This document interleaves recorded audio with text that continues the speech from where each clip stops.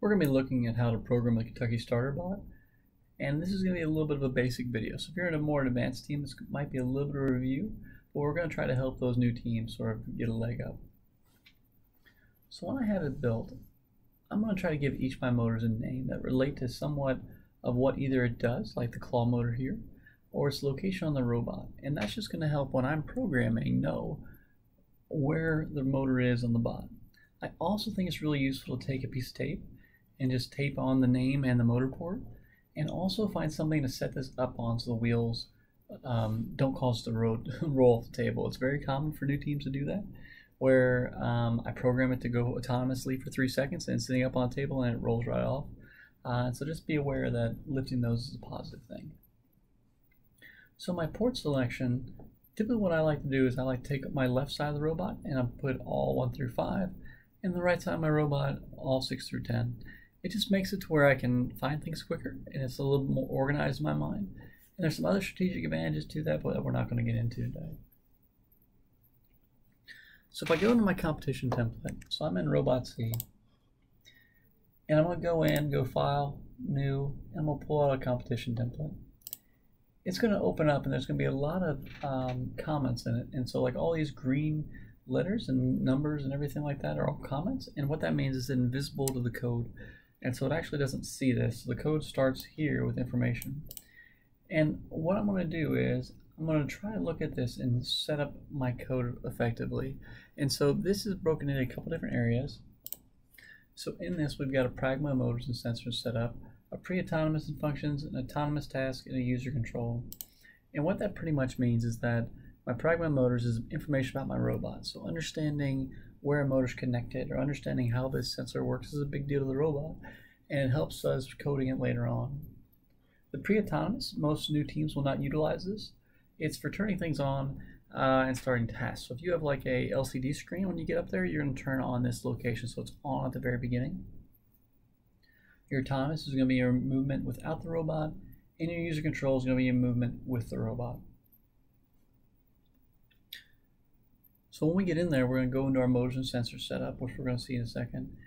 And we're going to click on that, and it's going to open up this dialog window to develop the pragma. So let's go in. So if I go here and I go to motors and sensors setup, I'm going to add in like a 3-wire motor here. And I'm going to type this in as a left front motor. Oop. And I'm going to select whether or not it's reversed or not. Select apply. Okay. And it automatically develops this for me. Now if I need to go back into it, I can click in there and it will open it back up for me, which is really kind of useful. The other thing to know is that when I'm coding later on, if I compile this, what will happen is it'll list as a red letter, and so what that means is that this language knows that word, and so it makes it kind of nice, which we'll see in a moment. So the reason here, so I've gone through and I've added in each of my motors right here. The reason we have a couple selected as reversed and a couple not is because when I'm going forward in a car, I've got like my left side wheels will all go clockwise, my right side wheels will all go counterclockwise. And so if I reverse a couple, what I can do is I can set 127 as my full speed forward, and I just have to set that for both sides and not have like a positive and a negative. It just makes things a little bit easier to read when we're writing our code. So to start our first code, what we're going to do is we're going to have our robot lift up this cone and set up on the stationary goal. And so we've written something here called pseudocode, and this is just sort of shorthand for what I want to do. And new teams, it's really important to sort of start with this because it makes life easier for you. So I'm going to want to grab the cone first, because if you build this way, it's not within 18. So to grab it, we're going to have to go out of 18 to grab. I'm going to lift the arm up. I'm going to move forward. I'm going to stop moving forward. I'm going to drop the arm. I'm going to release the claw. And so every robot's going to be a little bit different with the time that everything goes here, because your battery is going to cause some issues. But we can play with this and get pretty good shape with it. So in my pseudocode, I'm going to have that relate to different sections of my code. So okay, like grab cone, lift arm, move forward, all the way down. And the reason that is that it just helps me keep this organized. I can like multi-process this at the same time, And I'm not doing that yet because I just feel this is a little bit easier to get it to work and have earlier success. So in this, I'm going to go in, I'm going to tell it motor. I'm going to specify what motor. I'm going to set it equal to a power value. So like our full speed is 127. Our negative full speed is negative 127. And 0 is stop. And so I'm saying this one full speed forward. I'm delaying it for half a second. And what that means is that we're just not doing anything. So it's running at 127 for a half second until this code runs. It doesn't mean that it stops after a half second. It just means that it won't read the next code until then. And so my next code is for it to stop. If I don't have this, it will just continually like push and push and push and push. My next part is going to be my lifting my arm. And so I've got my left lift motor and my right lift motor are both set to 127. Since I reverse the right side, it works out. I've got a value for it to lift of 1 second. I don't know if that is the right amount for you or the too long or too short, so you'll have to adjust that.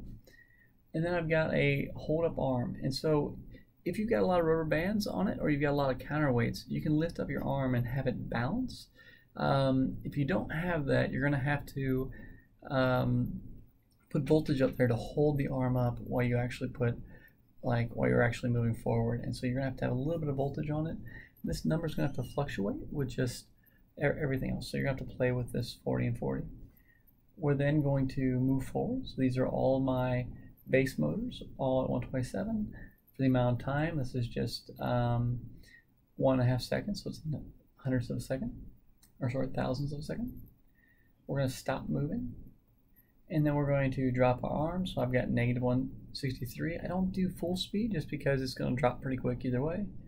And I do it for 1/4 of a second, and then I'm going to release my claw, and then delay for a half second, and then stop on my motors. So that's the basic of it. You're going to have to play a lot with the numbers and the delays, but let's see real quick how to do that in the software. And so if I'm here and I'm in my autonomous, I'm going to go over here to motors, variables, and I'm just going to bring a motor in. I've got to get rid of this now. And right in this spot, notice that since I've compiled the program and it's a known word now, it goes right there. And so I can start typing my left motor and push enter, and it will populate for me. And I'm going to set that equal to 127 and then put a semicolon. Oh, semicolon. All right. And then I can go in and add my delay, which is in milliseconds. And so like I'm going to put in 1000, and that really just means 1 second. And that just allows the language to not have to use a decimal point and be more precise. So I'm going to go through and add all that in.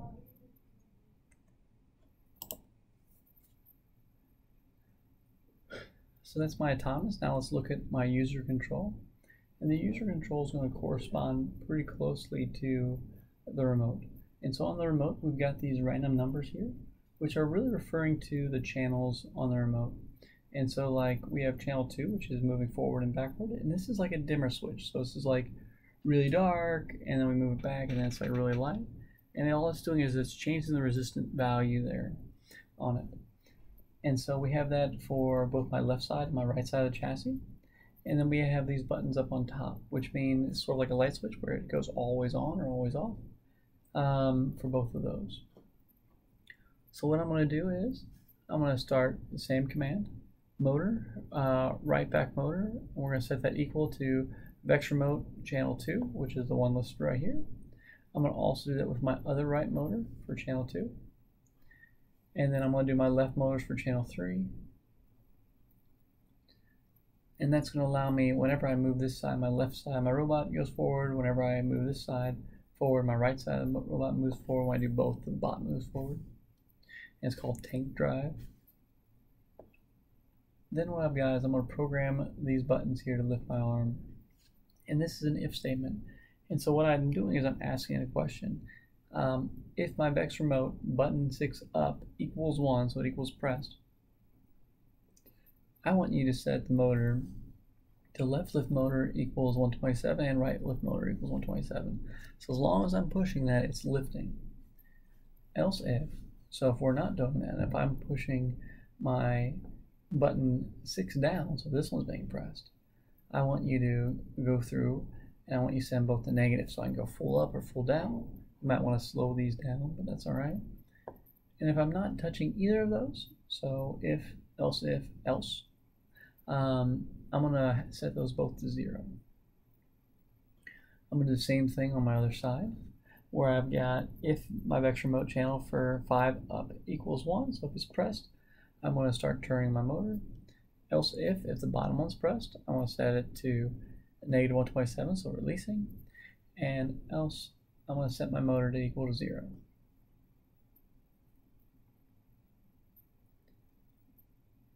The other thing you can do that I think will make your bot a little bit more competitive and better is you can actually set a limits on your arm. And so when this goes up and this goes down, this is an older bot, but if we put a limit switch right there for it to press when it hits its bottom zone to stop it, and a limit switch up on the top so this arm comes around and hits another limit switch, what it's going to do is it's going to give me better life for my motor, because if I'm going down and this part hits that metal band, this motor is going to continue to push until it breaks. And so if I have something stopping, it's real positive. And to do that, if I want to make it happen, I just need to take all of my lift motors and put them inside this other if statement. So this becomes a nested if. But what we have is we're saying if this sensor value for top limit equals 1, and this right here means or, so this or this sensor value for a bottom limit equals 1, set both my motors to 0, else just run the regular code. And what that does is it makes it to where whenever this is pressed or that one's pressed, all the motors stop and it never sees the rest of the code. And it's just a good protectant for your robot. So here's my full code, and it's going to be pretty useful. You can zoom into that and steal it if you want or modify it. Let me pull up the software real quick. So if I've got this and I've got it working, what I want to do first before I really get into it is I can go into my robot and I'm going to compile and download this. Alright. And you see I've got this debugger window that opens up. So it's under robot debugger windows right there. And what I can do is I can push start and stop. And what will happen is I have to push start for this to actually engage. But I can type in 127 and we'll actually start the motor, turn it to 127, or I can set it to 0. And what that's going to do is it's going to allow you to know which way your motors are turning right off the bat. So I can go in and sort of check to make sure they're working or something like that before I ever start programming. So if I wanted to really optimize my motors and sensor setup, I can do so. Well, that is the basic for you.